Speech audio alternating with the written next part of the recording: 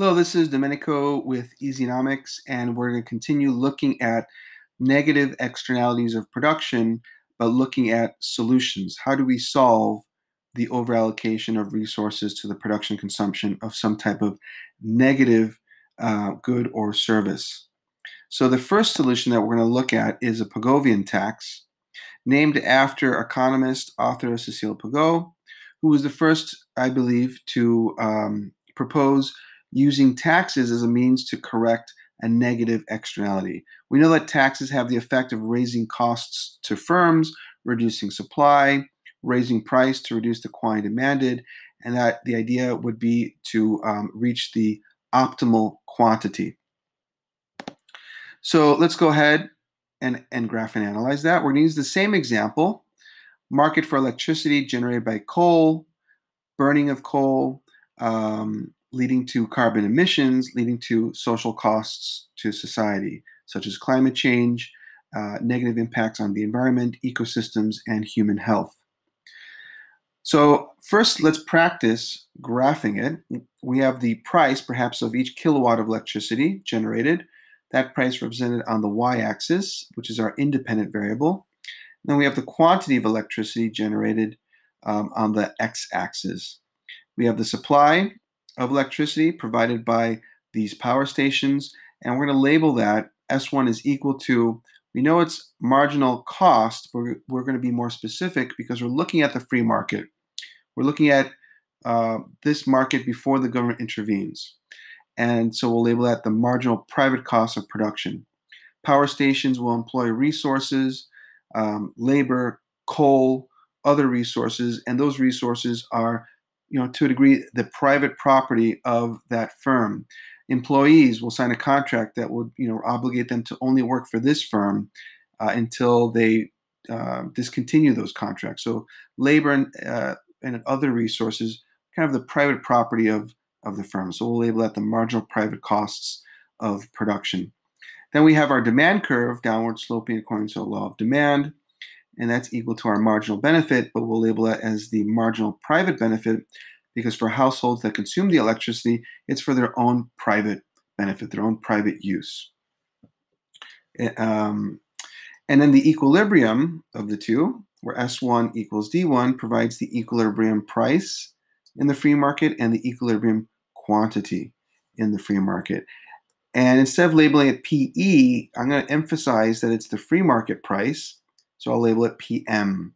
And instead of labeling it QE, I will label it QM to emphasize this is the free market quantity, where quantity supplied is equal to quantity demanded.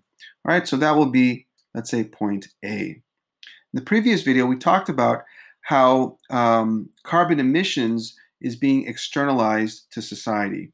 The coal-fired power station is not paying for the use of the atmosphere. The atmosphere is a common access resource. No one owns it.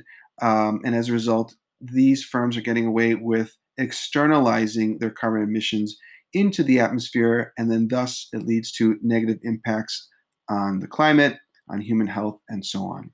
So we can represent that social cost, the impact, the negative costly impacts of climate change, etc., through this curve. This curve being S2, which is equal to the marginal social costs of production. So we know that with a negative externality of production, that in the free market quantity at QM, the marginal social cost is greater than the marginal social benefit. So the demand curve, or households, there is no problem being generated by the household when they consume electricity. That is the assumption here. So we're going to state that the demand is equal to the marginal private benefit, which is equal to the marginal social benefit, because households are not creating any type of external impact on society when they consume that electricity. That's just an assumption we're going to make. And at QM, we can just go straight up, right? At QM, we go straight up, and we're going to see that yes, right, at this point,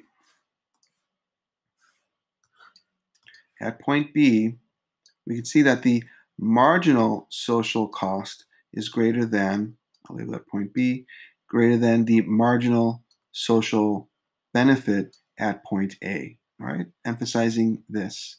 At QM, the marginal social cost of production is greater than the marginal social benefit. So that generates a welfare loss, and that welfare loss is the shaded area right here. Okay, that loss representing the damage done to society in terms of climate change, carbon emissions in an urban area impacting human health, rising lung disease problems, and so on. So where is social optimum? Social optimum is achieved, or allocative efficiency would be achieved, where marginal social cost equals marginal social benefit. So where S2 equals D1, it provides the social optimum price of PM, P opt, the optimal price. And it's optimal because at P opt, it would be equal to both the sum of the private costs of production through the firm and also equal to the social costs of those carbon emissions to society. So it's the true price or the true cost of generating electricity through coal. And that will also lead to the optimal quantity. So we'll label that Q opt.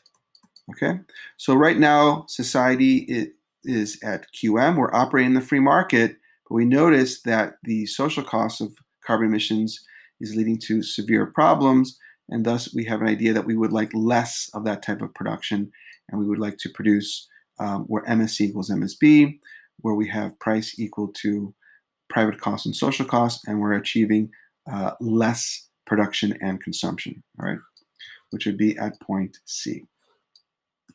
So that's a little bit of review from the previous video.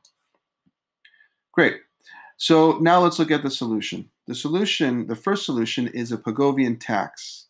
We've learned about indirect taxes, and now we're going to use indirect taxes as a means to achieve the socially optimal quantity. Pigouvian tax, we're going to apply a tax on each unit of output. So perhaps for each kilowatt of electricity that's generated, there's an additional tax applied. And the value of the tax ideally would be the value of the social cost. So economists, perhaps with environmentalists and so forth, will try to quantify what is the value of that social cost to society so that we can apply a tax to each output produced to reduce the quantity to the desired level. All right, so the tax is on the output, each kilowatt that's generated. It's not on the carbon emissions. We're charging the firm for each kilowatt of output. Just want to emphasize this because we're going to see in the second solution with carbon emissions, the focus is on the carbon. So we know that a per unit tax causes the supply curve to shift inward. We can also say it shifts upward by the amount of the tax. Both are fine to state. And we know that a tax raises the price for the consumer and lowers the price received by the producer.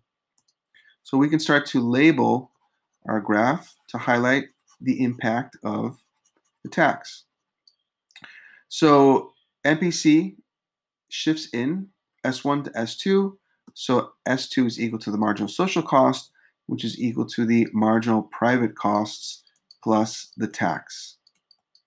You can also state that it's equal to S1 plus tax. That's fine as well. I prefer that you state MPC plus tax. Price rises for the consumer from PM to P opt. So that's the price paid by the consumer. And then the price paid by the consumer, subtract the tax. That's what the firm is left with. So we have an additional label to provide, which is right here. All right, the price received by the producer. And we are done labeling. Just to emphasize, here we can see the tax revenue that's now being collected by the government with the application of this Pigouvian tax on the quantity of output.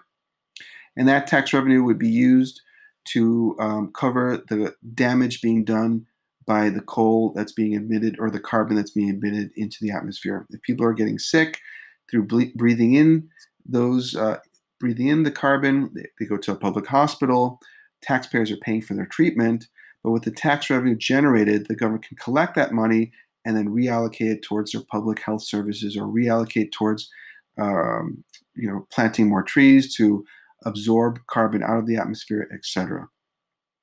Okay, so that's how we would draw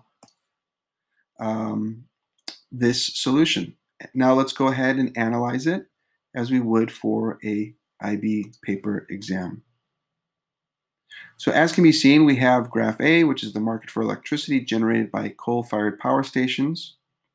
We have a downward sloping demand curve labeled D1, which is equal to the marginal private benefit, which is equal to the marginal social benefit of households consuming electricity. We have two upward sloping supply curves according to the law of supply, labeled S1, which is equal to our marginal private costs of producing electricity, and S2, which is equal to our marginal social cost. Where S1 equals D1, it provides an equilibrium at point A with an equilibrium price in the free market at PM, an equilibrium quantity in the free market at QM. And we notice that at QM, the marginal social costs of production is greater than the marginal social benefit, generating a welfare loss, which is the shaded area here. The welfare loss is represented through the negative impacts of carbon being emitted through this production process, leading to climate change, negative impacts on the environment, ecosystems, and human health. Social optimum would be achieved where MSC equals MSB at point C, providing the optimal price. At POPT, it would be equal to the private and social costs of production, so it would be the true cost of production, and we would achieve the optimal quantity at QOPT. All right, thus addressing and alleviating the negative externality and achieving allocative efficiency. So how is that achieved? One solution is an indirect tax, a market-based policy of applying an indirect tax or a Pigouvian tax on the firm, and we're taxing their output. For each unit or each kilowatt of electricity that's generated through the burning of coal, they must pay an additional tax. This changes the behavior and the incentives of the firm, in which they will reduce their supply because they have to pay that additional cost. That will cause the supply curve to shift in from S1 to S2, S2 equal to MSC, which is equal to the marginal private cost plus the tax. We can also say it's equal to S1 plus the tax. The tax has the effect of raising the price for consumers from PM to PC, which is equal to the optimal price, and has the effect of reducing the price received by the producer from PM to PP. Because of the higher price, because of price rising, we see that the quantity demanded decreases from point A to point C or from QM to QOPT. Thus, the Pigouvian tax is effective in eliminating the welfare loss and the overallocation of resources to the production consumption of electricity through the burning of coal and achieving allocative efficiency at point C where MSC is equal to MSB. Okay, so that's it. In the information section of this video, I'll have an outline of the analysis of this, and in the next video, we'll look at the second solution of applying a carbon tax. If you have any questions, feel free to comment, and don't forget to subscribe and to like. Thank you so much.